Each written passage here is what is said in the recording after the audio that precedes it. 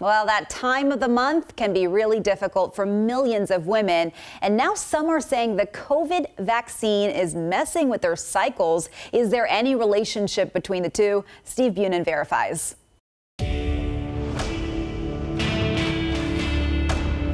With Verify, we separate myth from reality, what people think versus what science has proven. And that's why we consulted with Dr. Laura Shaheen, an endocrinologist and fertility specialist and an associate professor at the University of Washington, to answer the question, does the COVID vaccine affect women's menstrual cycles? I have heard this. I have read the social media posts. I have had some patients that have asked me.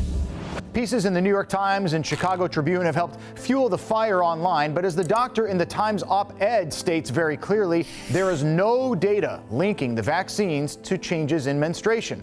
Gynecologists say menstrual cycles can change for numerous reasons, including diet, exercise, illness, and more.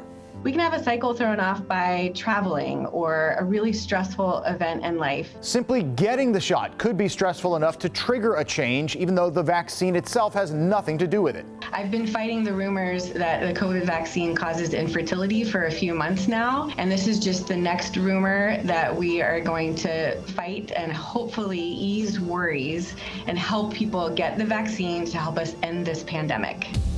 So in the end, there is no proof that the COVID vaccine affects your menstrual cycle. With your Verify, I'm Steve Bunin.